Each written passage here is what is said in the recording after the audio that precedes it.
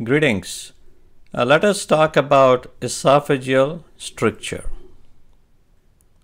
So this is a patient that has come in for endoscopy, and she has been having acid reflux for a few years, and she has been maintaining by taking antacids over the counter.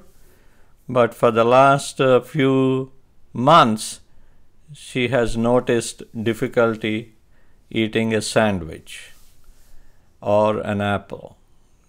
It tends to get stuck in the middle of the chest, and she has to chase it with water. So that is a typical story for esophageal stricture. Esophageal stricture is, as you can see on the screen, narrowing of the esophagus. And the most common cause for esophageal stricture is acid reflux. And when the stomach acid comes into the esophagus, it causes damage to the esophagus. And depending upon the amount of acid exposure, length of exposure, and the strength of the esophagus lining to prevent damage, one could see inflammation that may be obvious to the eye or just visible under the microscope when you take a biopsy. Inflammation of the esophagus is known as esophagitis. When inflammation becomes severe, it can break the lining of the esophagus, and break in the lining is known as erosion, and if there is a deeper break, that is an ulcer.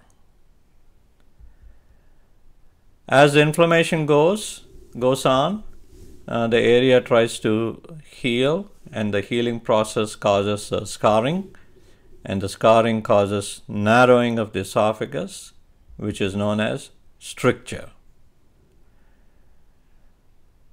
And finally, as the acid reflux goes on for a long time, in some patients, the squamous lining of the esophagus changes into columnar lining along with intestinal cells, and that is known as Barrett's esophagus, and we know that the Barrett's esophagus can go on to develop cancer.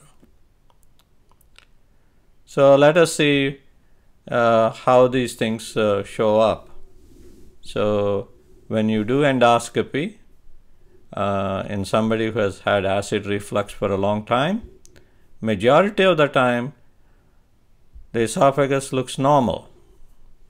A nice pink squamous lining of the esophagus, and a beefy red lining of the stomach, and the squamocolumnar junction. Everything looks normal in majority of the patients with acid reflux. When the lining starts getting damaged and results in erosive esophagitis, this is how it looks. Erosions, breaks in the lining of the esophagus. And as the damage continues and causes narrowing, scarring and narrowing, and results in a stricture, which is not cancerous, that is otherwise known as benign stricture, this is how it looks.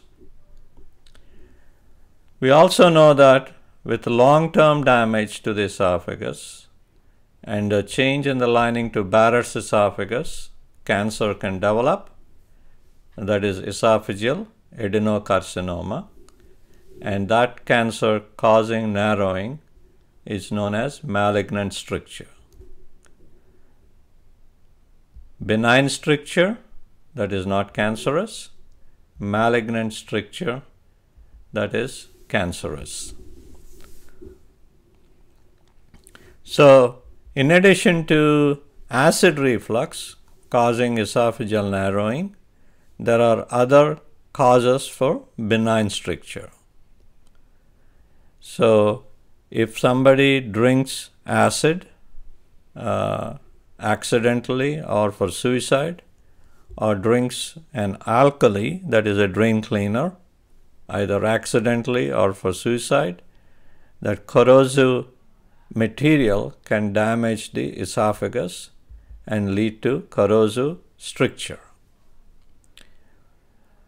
We also know that patients who undergo radiation, the radiation to the chest could damage the esophagus and lead to radiation stricture.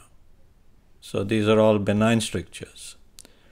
So let us go back and try to understand this whole concept from a different angle.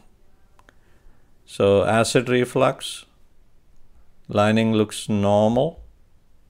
There is no obvious damage to the mucosa, but as the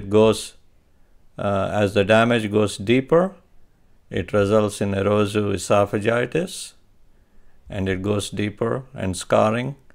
It results in a benign esophageal stricture.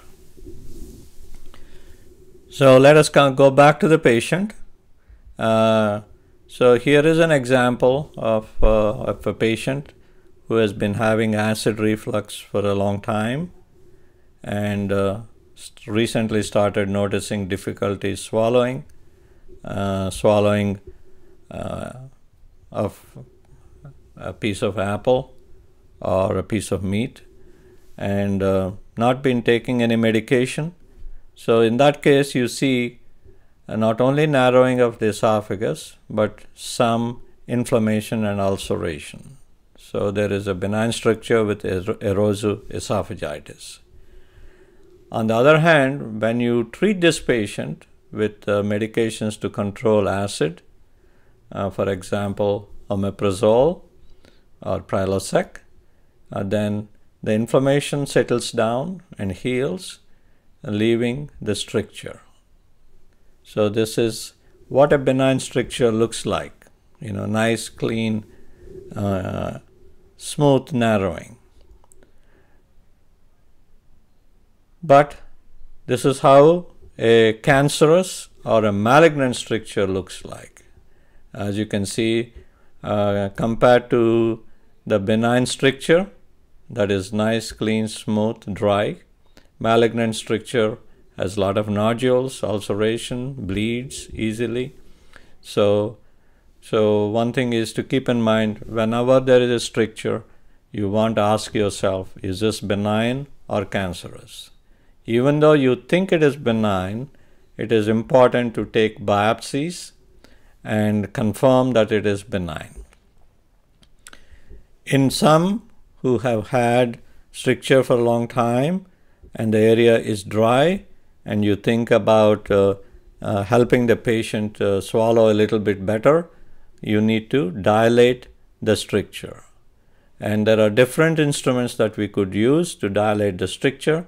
One is a bougie dilator, where you pass it over a wire through the stricture and gently stretch it as the bougie goes up and down the esophagus. Another instrument is a balloon dilator. You pass the balloon through the stricture and use the syringe pump to push in water to open up the balloon, and as the balloon opens up, the stricture gets widened. So there are different ways of taking care of this patient, and we'll talk in a lot more detail about how to take care of it in future sessions. Thank you.